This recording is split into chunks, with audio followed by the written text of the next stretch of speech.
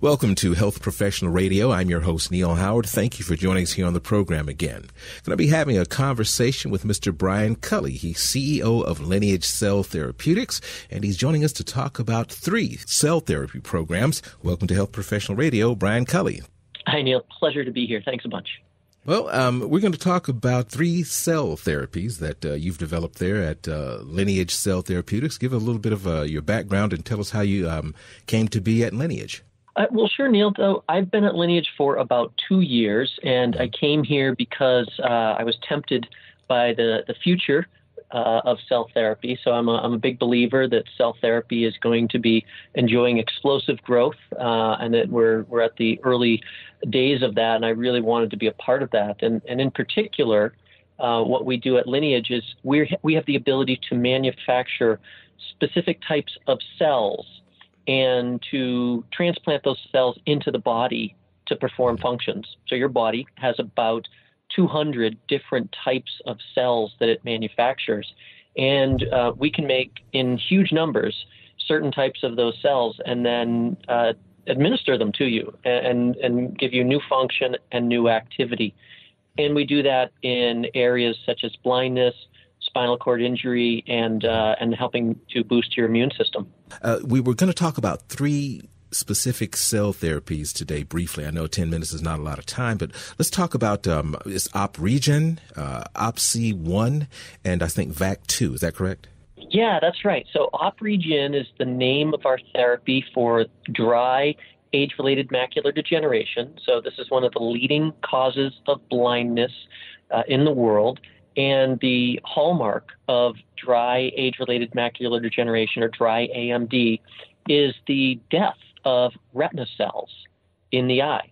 No one knows why this happens, but many of us, millions of us living in this country, as we age, we are losing retina cells, and they never are recreated. You lose them and they're gone forever. So if you lose enough of these retina cells in an area that you rely on for vision, not surprisingly, your vision becomes impaired. You start to see wavy lines and black smudges, and you lose your ability to read. You lose your central vision, and ultimately, you can go completely blind. And it only takes a few years in the more severe cases. So there's never been anything approved by the FDA to treat dry AMD, and that in large part is because no one knows why these cells die off. So our solution for this problem is that we have the ability to manufacture millions and millions and millions, actually billions, of these retina cells, and we can transplant them to the back of the eye where they belong, where they're supposed to go, and they remain there, and they remain there stably for years, and they're functional. And that is our approach. We believe that by providing a patient with new, vigorous, and healthy retina cells, that we can essentially transplant that sub-organ and provide function and even restore vision. Now, you mentioned dry age-related macular degeneration. Is there a wet AMD? Yeah, wet AMD is the other form of it, so it's a good guess. But there are drugs and therapies for wet. In fact, they're doing about $10 billion in sales, but there's nothing approved for dry, and yet there are 8-9 times more people who suffer from the dry form. So dry AMD is far more common. There's nothing out there approved for it. There really aren't that many companies working on it because, again, no one knows why these cells die off. It's a big mystery. So it's really difficult to come up with a tool to fix the problem if you cannot characterize the problem. So what we do, again, is just say, look, we're going to give you an entirely new cell, or 100,000 to give you the exact number.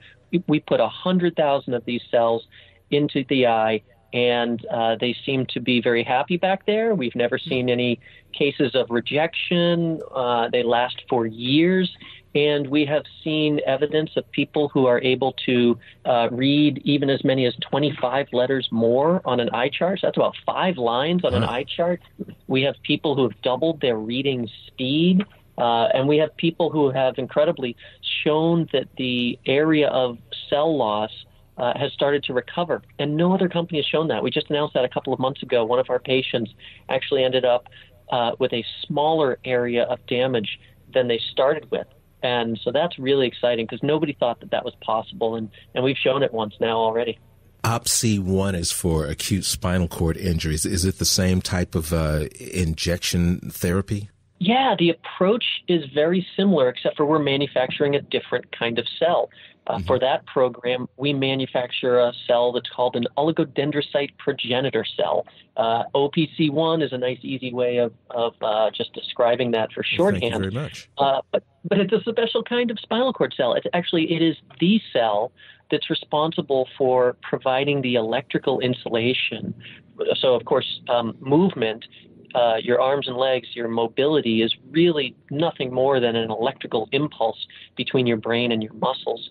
And if you are injured, let's say you have a surfing accident or a mountain biking accident, and you damage your spinal cord and you become paralyzed, that is because the connection, the wiring between your brain and your muscles of your extremities, those cells are lost. So we manufacture those cells, and then we inject them into the spinal cord to replace the cells that are missing.